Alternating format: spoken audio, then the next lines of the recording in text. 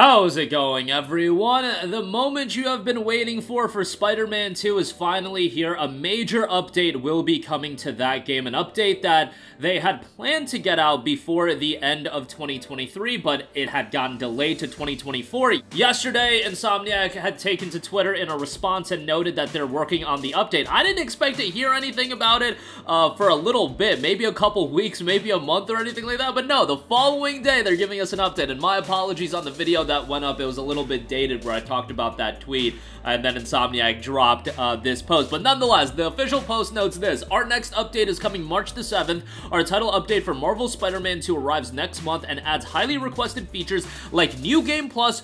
However, that's not all. On top of that, you're getting new suits and more. Watch our social media for a complete list of features closer to release. So it looks like this is going to be a major update for the game, introducing obviously New Game Plus, which, you know, you can make the argument something like that should be in the game right away, but these days when you've got publishers locking New Game Plus behind deluxe editions, you know what? I'll take it as a delayed update post-launch. Yeah, we'll take that. We'll take the W's when we can get, or just not getting effed over when we can. When we just get New Game Plus as a delayed update, I'm all aboard on that. And mentioned this in the other video, but how I view games is rarely do I beat a game and then jump into New Game Plus right away. I don't know about you guys, but that rarely happens for me. Happens every now and again, but rarely, as I mentioned. Usually, for me, if a game comes out, I'll complete it, and then if it's a good enough game, I'll revisit it months or maybe even a year down the line and then do a New Game Plus playthrough.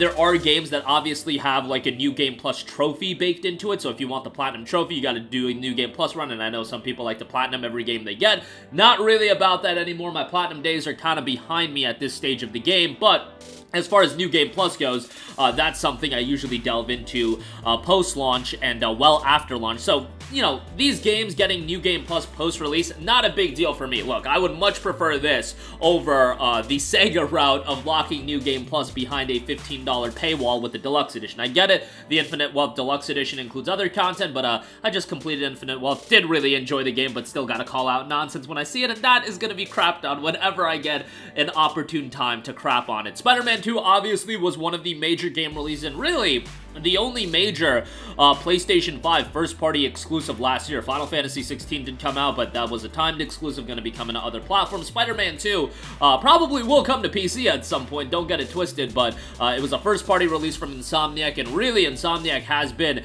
that studio for Sony that has been so incredibly consistent over the last few years. And if you want to talk about MVPs for the PlayStation 5 gen, it ain't Guerrilla, it certainly ain't Naughty Dog spamming out Last of Us re-releases, canceling a multiplayer game, and still not announcing their next title, and it's been 4 years since the release of Last of Us Part 2, and you've got a studio in Insomniac that's dropped you Miles Morales as a PS5 launch title, they dropped Ratchet & Clank Rift Apart as a legit PlayStation 5 exclusive and a system seller, and they dropped Spider-Man 2, the only game that came out in 2023 that was a legit first-party system-selling exclusive. You had VR2 titles, you had Horizon Burning Shores, but as far as legit new games that were system sellers, Spider-Man 2 was on an island alone because, you know, there were no other exclusives. Sony's so focused on their live service games for now, and their other projects, you know, and development times have been getting longer and longer, but leave it to Insomniac, and I know that they're a large studio, but they're doing a great job of getting these games out, and word is, next year,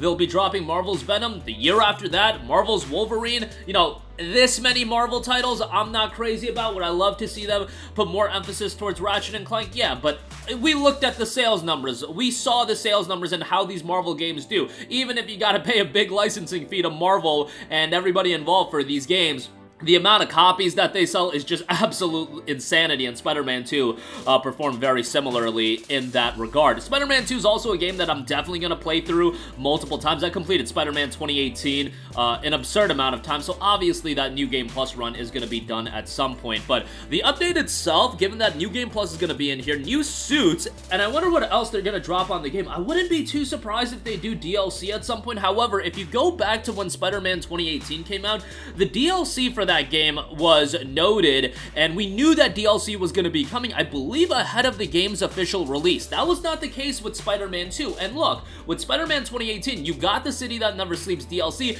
and then 2 years after that, you also got the 1.5 style release in Miles Morales. Rumor is Spider-Man 2 is going to have that 1.5 style release in Marvel's Venom, which makes all the sense in the world. Is it going to have a City That Never Sleeps style DLC package and DLC release? I don't know.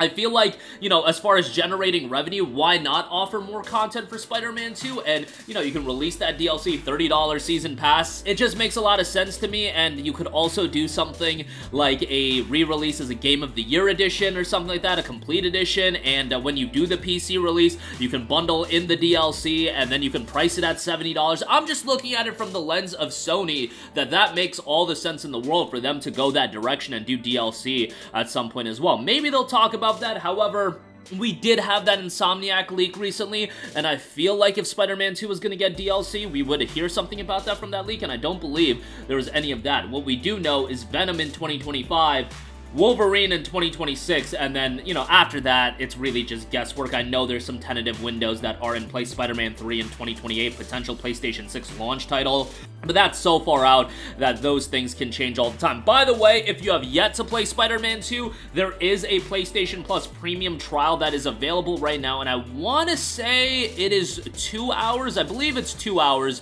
of gameplay that you're going to get out of the game, which I feel like is a sizable amount. Look, if you are a PlayStation 5 owner, I feel like most of you guys have Spider-Man 2, but for whatever reason, if you don't, the Plus Premium trial will give you a taste of the game, and yeah, it is a 2-hour trial, and Plus Premium, obviously, the top-tier subscription service.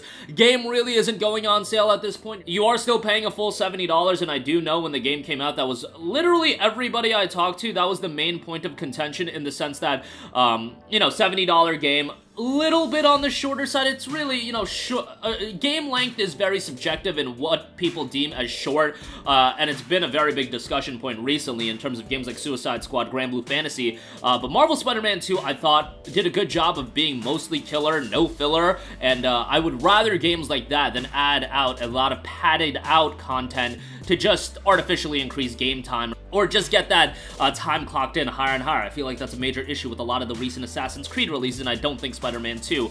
But nonetheless, the update will be out March the 7th. Be on the lookout for that, and pretty exciting if you do want to revisit the game. I know there's a lot of games coming out, and especially March. Rise of the Ronin, Dogma 2 on the same day, Final Fantasy VII Rebirth a week before Spider-Man 2's update, and most of you guys are going to be busy with that, unless you're super into Spider-Man 2 and you really want to do a New Game Plus run. I think for most of you guys watching our channel, this is going to get pushed back a little bit, but it is what it is. That's going to do it for me. Sound off with all of your thoughts in the comments section down below. Update comes March 7th. We'll give you guys an update on exactly what will be included outside of New Game Plus in the new suits once we do hear from Insomniac. Thank you for watching, and goodbye. Hey guys, we hope you enjoyed the video, and if you did, make sure to hit the subscribe button, and if you're already subscribed, do us a favor and hit the bell icon. This way you'll be notified whenever we post a new video. That's the best way to keep up with all of our uploads, and we usually try to upload 2 videos a day. And with the bell icon hit, you'll be notified whenever we do upload a video. As always, thanks for watching.